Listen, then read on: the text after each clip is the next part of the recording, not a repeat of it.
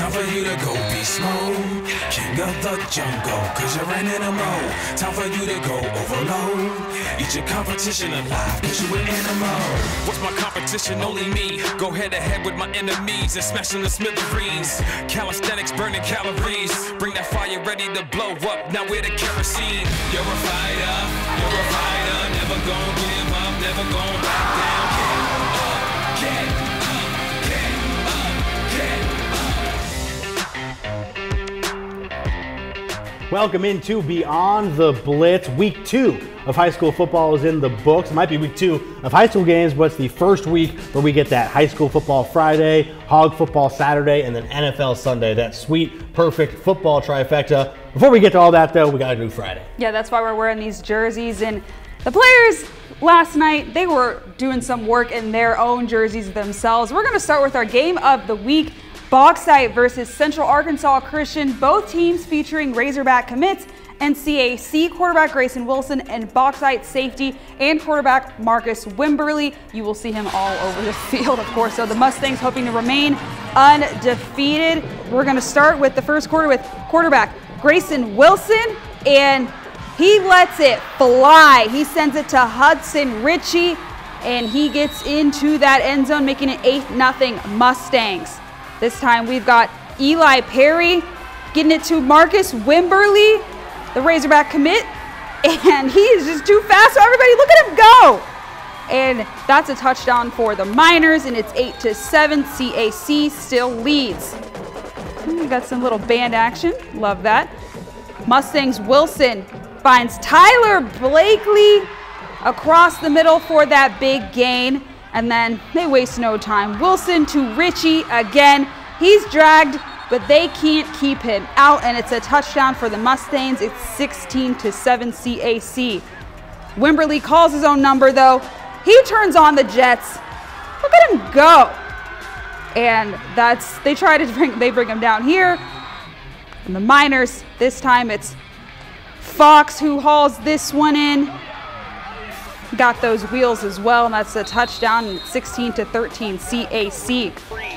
And towards the end of the game in the fourth quarter, Eli Perry to Wimberly, and then he's got an arm. Remember, he can play quarterback too, and he gets that to Tony Fox, and that makes it 45-42 Miners lead. But then with about 3 minutes left, Wilson with the nice pass to Tyler Blakely for the lead.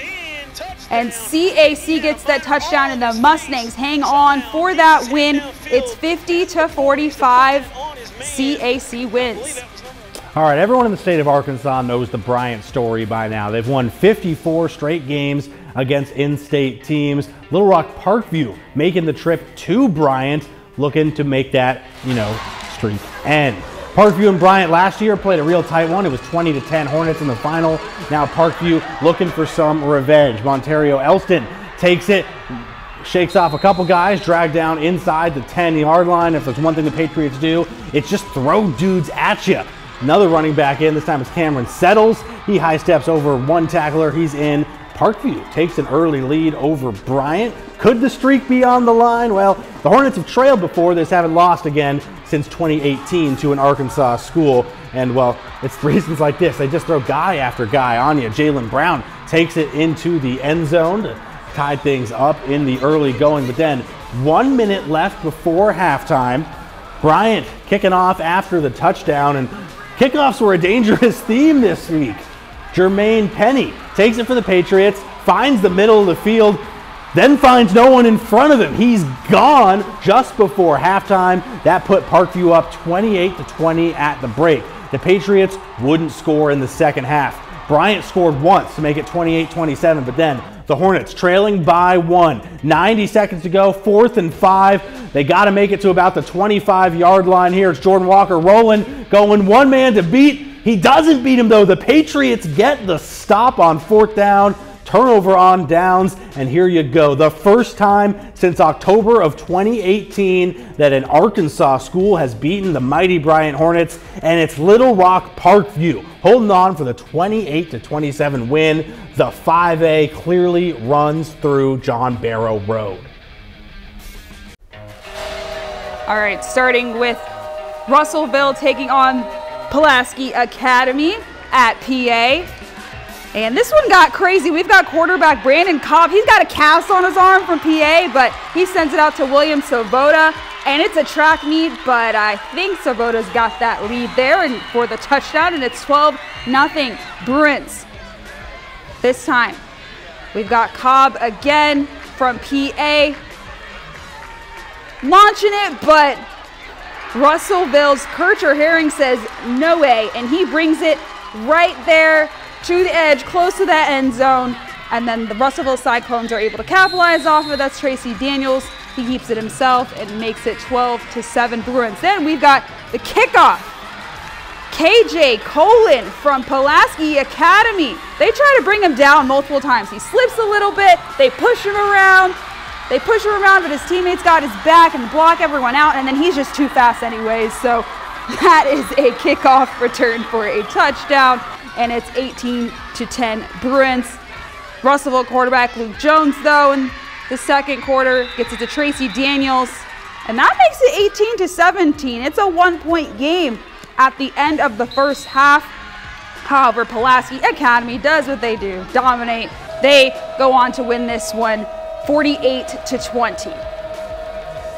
All right, 5A action now. BB Badgers making the trip to take on Little Rock Mills. First drive of the game for the Comets. Zion Smith looks like he's going to get stopped short, but then the entire offensive line helps him out, pushing him, shoving him into the end zone for the score, 7-0 Mills. Keeping it in the first quarter, and a man who's somehow flying under the radar. I don't know how. Achilles Ringo, one of the best quarterbacks in the state. Here he finds Caleb Sane. He finds Pater. 14-0 Comets. BB, though, not going away quietly, unlike those clarinets. It's the Badgers quarterback, Mason Harbin, rolls out, hits Brenton Bashfield.